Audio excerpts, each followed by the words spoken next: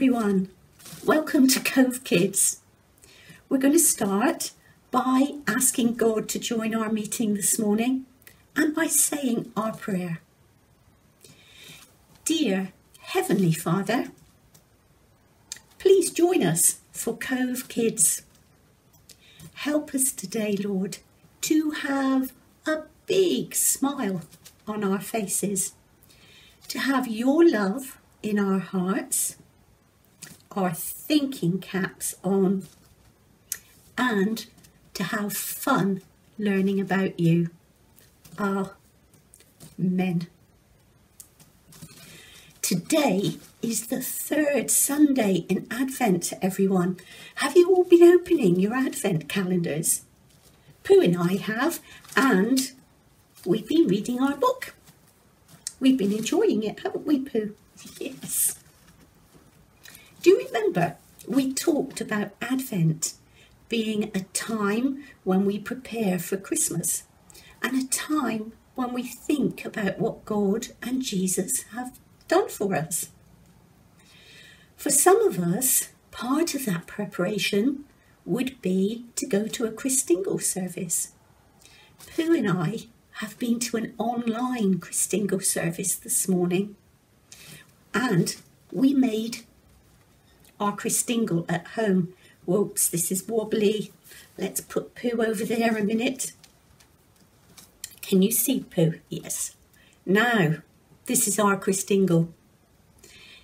Our Christingle reminds us of God and of Jesus. The orange, the round orange, reminds us of the world that God created for us.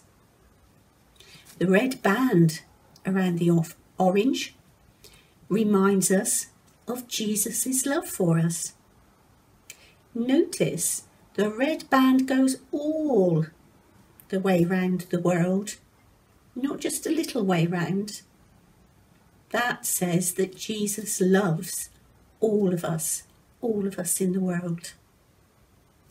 And then we have our fruit. Sometimes when you get Christingles, there's probably sweeties on these, but Pooh and I have got grapes and raisins today, and we're going to have those for a snack in a minute, aren't we? Yes, we are. This reminds us of all the good things that God has given us. And the final bit of our Christingle is the candle in the middle. And that candle reminds us that Jesus is the light of the world. The light that shines in the darkness and shows us the way.